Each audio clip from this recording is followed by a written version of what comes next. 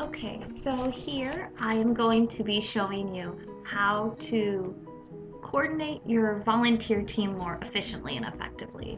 And this tool, Google Sheets, can be used whether you're talking about a special event, regular donors on a weekly basis, a 24-hour phone-a-thon, or to plan out your volunteer schedule for the entire year.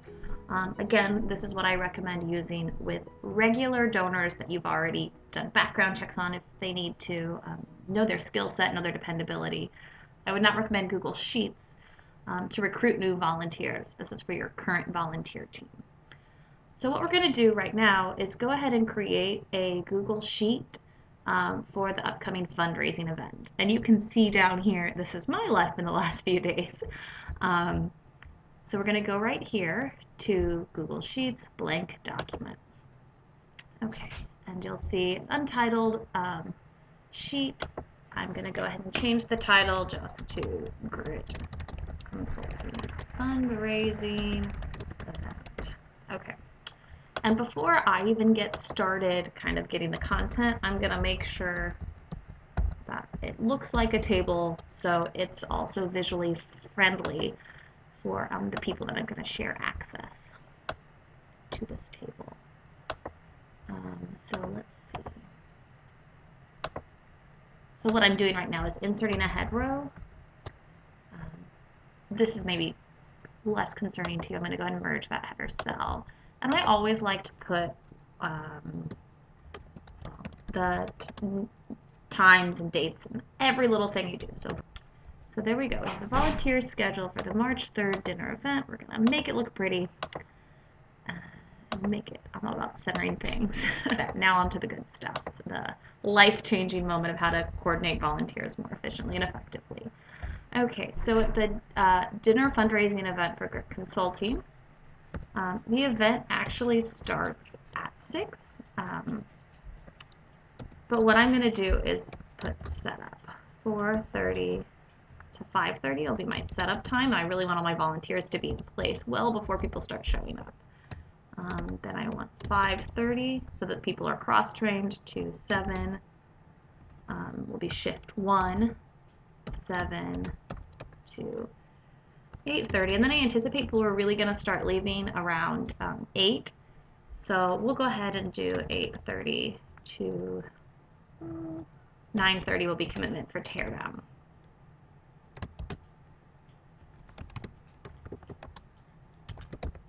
Okay, and again, with how I function, I'm going to make sure to wrap text.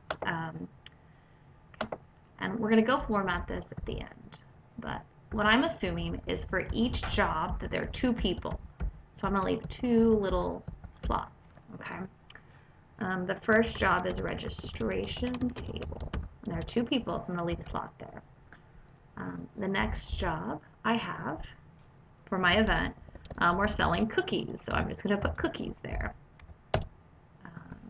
Again, 2 slots, 50 tickets. Silent auction. We'll go ahead and probably is not actually going to happen, but just because I have 2 extra spaces, I'm going to put elf dancing. Maybe we'll have some elf dancing in March. Who knows? Anyway, okay. So what I'm going to do before I really start formatting this anymore is in Google Forms, there's this thing called filtering.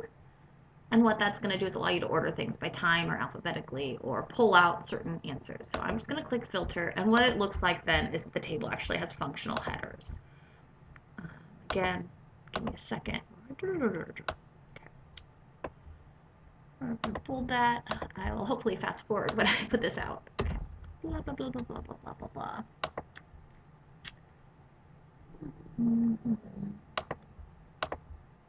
Okay. And for me, to make it more visually appealing and so people understand, I am going to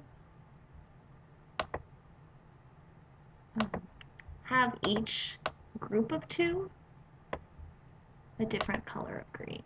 Okay. And now for the genius. Okay. So we're so used as volunteer coordinators, deciding what volunteers we need, right?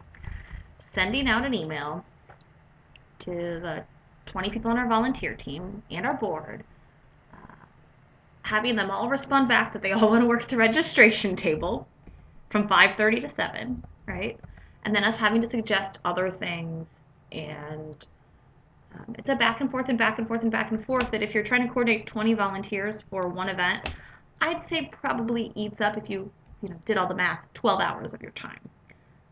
And you're still then going to have out and having to recruit a few more people. Okay. This is what I call the Google Sheets volunteer management miracle. And I've only discovered this by failing forward in volunteer management.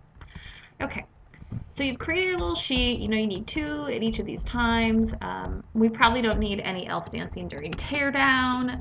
We also probably do not need registration table teardown because we think they're going to start tearing down during this time. We're going to go ahead and center that because we are a little bit picky about things. And we probably don't need elf dancing during setup either. Okay. So we've determined that those are slots that don't need anything.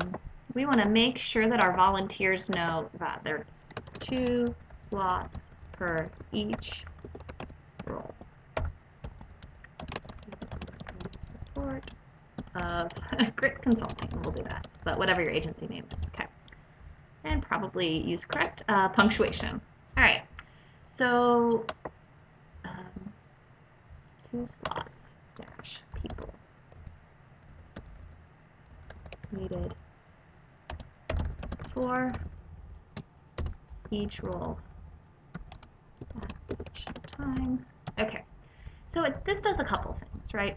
It cuts out you as the middleman, but it also allows you to kind of communicate with your volunteers without having to communicate. So let's say, the most important time during registration is when people are first coming in, and you'll get a big, massive, right? If it's a 6 o'clock event from like 5:50 to 6:10, it's just crazy. So you want to make sure that your most efficient and effective volunteers that are good with money and good with multitasking are there. So before you even send this out, maybe Cindy and John